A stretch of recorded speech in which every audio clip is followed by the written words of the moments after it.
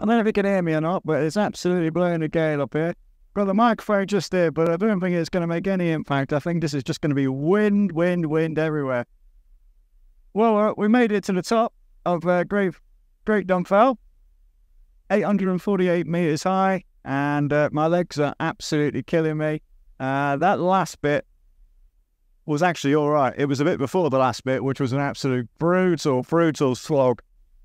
It's a bit of a savage climb because it just eats away at you bit by bit, and there is some really steep bits. There's some gentle bits, a bit of respite, and then it ramps up again and a bit more respite, and it just chucks 7, 8, 9, 10, 11, 12, 13, 14, 15%, and then a couple of 18s chucked in for good measure as well.